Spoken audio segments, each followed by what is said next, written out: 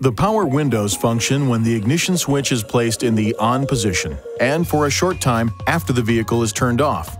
The power is immediately canceled if the driver's or passenger's door is opened after the ignition switch is placed in the off position. These switches located on the driver's door panel allow the driver to open or close all windows. There is also a switch on each door for the corresponding side window. Your vehicle is equipped with automatic windows.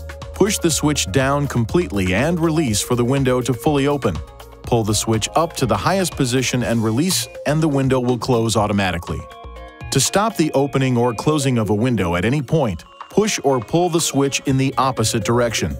Press the window lock button to disable the power window switches on the passenger doors. To return power to these switches, press the window lock button a second time. If a side window can no longer be closed fully, you may reset it with this initialization procedure.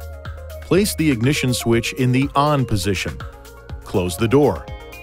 Pull the switch for the side window you are resetting until it closes completely.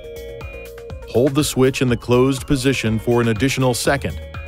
If the window remains closed after you release the switch, the window has been reset. If the side window opens slightly, repeat this procedure.